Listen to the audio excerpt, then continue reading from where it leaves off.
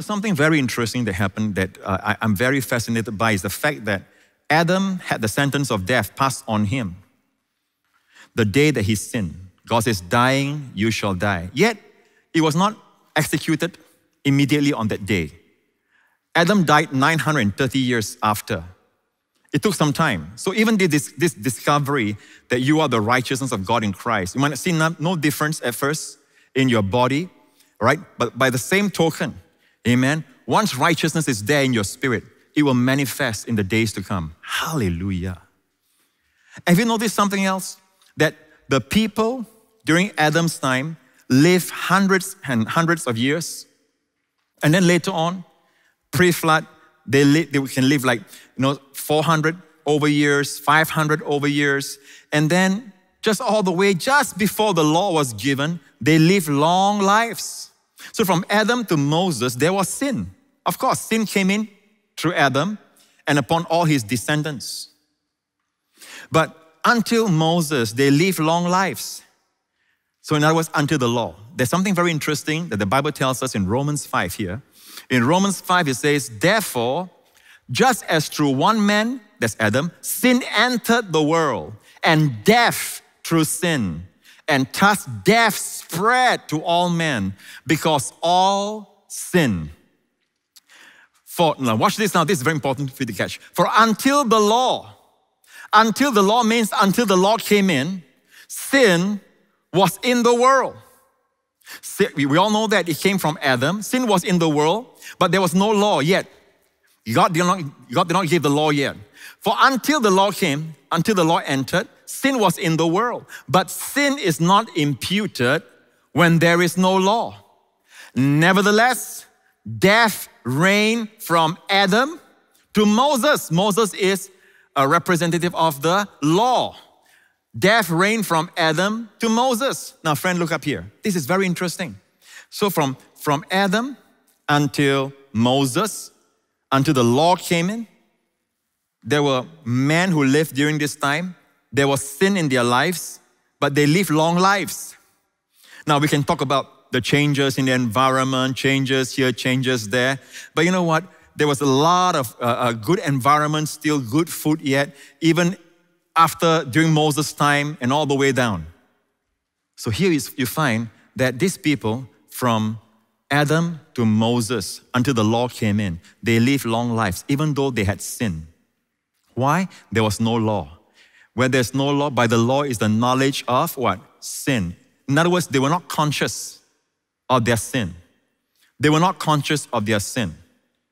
Now, don't forget, the institution of blood sacrifice, in other words, the picture of Jesus, every time someone sinned during that time from Adam all the way down, they'll bring a sacrifice to God.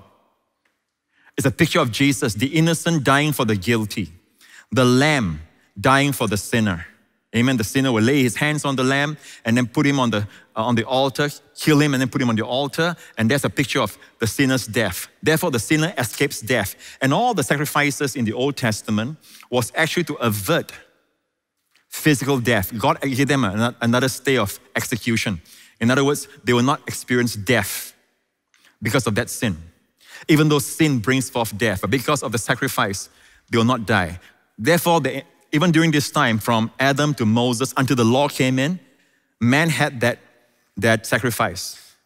But notice that the Bible says, death reigned. There was sin, there was death.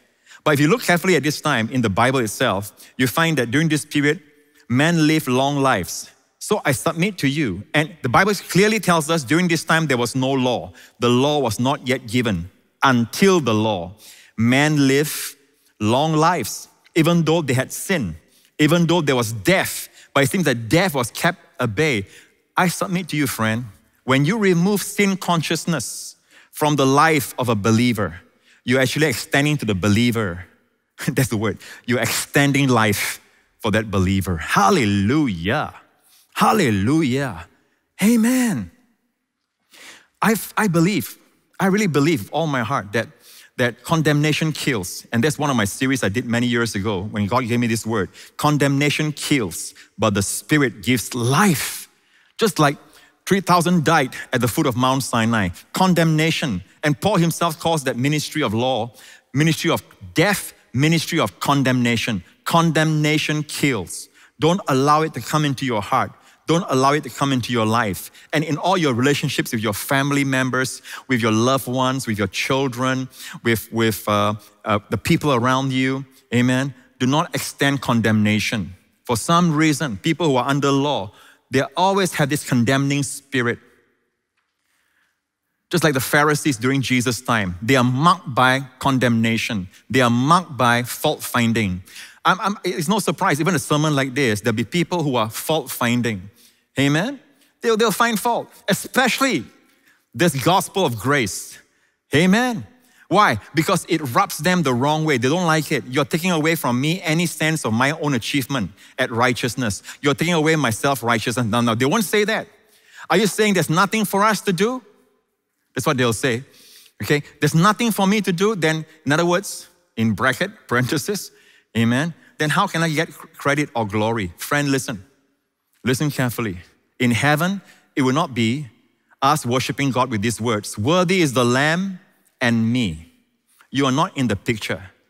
I've said it before and I'll say it again. And I say this reverently. If God wants all the glory, let God do all the work. In fact, God delights in that. God, even right now, a ministry of grace is supply conscious, which means I must be supply conscious as I'm preaching. Amen. Because you don't want to hear Joseph Prince talk out of his own mind. You want the Holy Spirit talking through him. Amen. And I'm supply conscious. The more I'm supply conscious, the more I see the Lord supplying me with the words. Amen. Even the illustrations. And it becomes life. But if I am demand-minded, in other words, I better be good at this. I better make sure that I don't fail in this and that. I make sure that I got it all together. I'm demanding from myself. That results in stress, distress. You know, there'll be a death in some form. And I believe that believers, some of them are dying before their time, not because of their genes. Of course, you know, ever since Adam's sin, death is in the gene, okay? But what I'm trying to say is that you see all these people from Adam to Moses until the law came in, even death was in their system. Amen, they are sinners. And yet, it seems like death cannot seize on them as long as they were not sin conscious because there was no law during this time. And people think that you must know the law to become holy. No, friend, you must know Jesus to become holy.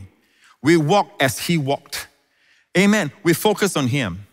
There's a new commandment from Jesus. It's not the same as the old commandment. No. The only thing is like talking to a man who is hungry, I command you, a new commandment, eat. How hard is that? Amen. In other words, we have passed from death to life because we love the brethren. And he tells us, love one another as I have loved you. And yet you see, sometimes, you know, it's sad to see so much fault finding, finger pointing, finger wagging, judgmentalism, and condemnation in the body of Christ. We are not fighting against one another, friend. We are out to reach out to the world with the gospel of grace, the only gospel there is. Hallelujah. The world needs to know that God is not looking at all their filth and mess and sin. God is calling them home. Amen. Do you clean yourself before you take a bath? Amen. No, you go to the bath and then you clean yourself. A lot of people are trying to clean themselves before they take a bath. Jesus is the bath. Come as you are. He will transform you. As many as receive him, receive first. To them, he gave power to become sons of God. Hallelujah. It's all Jesus, my friend. Praise the name of Jesus. Hallelujah. Thank you, Lord Jesus. And it's so interesting when I saw this, that during this time when the law was not given yet, until Moses came, until the law, right? Men live long lives, hundreds of years. And then from the time of Moses, when the law came in, they died. By the way, remember I told you just now what God said to me many years ago, that from Egypt to Sinai, no one died? Well, post-Sinai, the same sin, murmuring, which no one died before Sinai.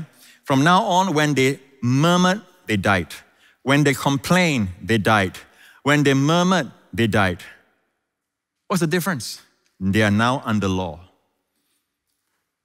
They are now under law. Under grace, no one died. From Egypt, God brought them out by grace, unmerited, undeserved favor. Faithful to the covenant of Abraham, which is totally a covenant of grace, unearned, undeserved. But then they boasted in themselves. And the result is death. Death. It's a story of death. You see what the law was designed. Death comes with the law because of this. Paul says it in Galatians chapter 3. Cursed is everyone who continues not in all things. Notice, in all things, you cannot just choose what you are able to keep and you discard the rest. No, you must keep all to be righteous. All right, like James says, if you offend, you break one law, you are guilty not of the one you break, you're guilty of all. It's like a necklace of pearls. All right, one break, the whole thing comes unfurled. Listen, my friend, if you do your best, it's not enough under the law. You must do everything in the law, or else you're under the curse. But friend, the following verse in Galatians 3 says, Christ has ransomed us, redeemed us from the curse of the law, being made a curse for us. For it is written, cursed is everyone who hangs on a tree. So Christ took that curse for us, and then the Bible says we don't live by the law, we live by faith. In fact, you look at Galatians, the opposite of the law is actually faith. Faith and law is always contrasted. And the Bible says that the righteous by faith will live. I love that. The righteous by faith will live.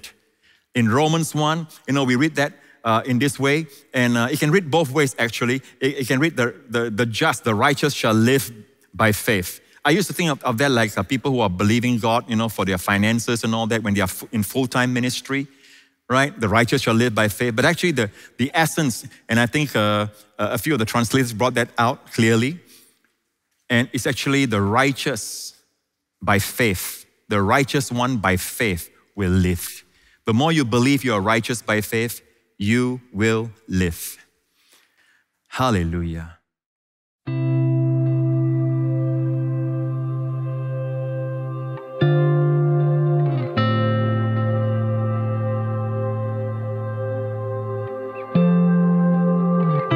You were made to thrive in life. Did you know that as a child of God, this statement is irrevocably true? On days you feel like it is, and on days you don't. It's true on days when the doors to pursue your dreams get shut in your face and you're left high and dry. It's true on days you're hit with anxiety so bad you don't know how you're going to make it through the day. On days like these, when it feels like you're barely surviving, the idea of actually thriving can sound like a pipe dream of someone who doesn't know any better. But my friend, it's especially on days like these that God wants you to know He made you to thrive, not just survive, even on the roughest terrains of life. Take a journey to discover God's ways of faith that will cause you to take ground in life and start thriving. Over 4 weeks, you'll discover powerful truths about faith, perseverance, and what to do when reality seems to contradict God's promises. I really believe that as you embark on this journey through this book, our Lord Jesus will steady your heart and impart faith for you to surmount every mountain in your life. Get your copy of Give Me This Mountain on Amazon today.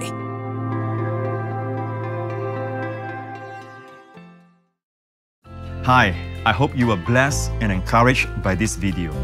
If you were impacted by this message, let us know by liking it and leaving a comment below. Lastly, feel free to subscribe to get more inspirational content every week. See you again real soon. God bless you.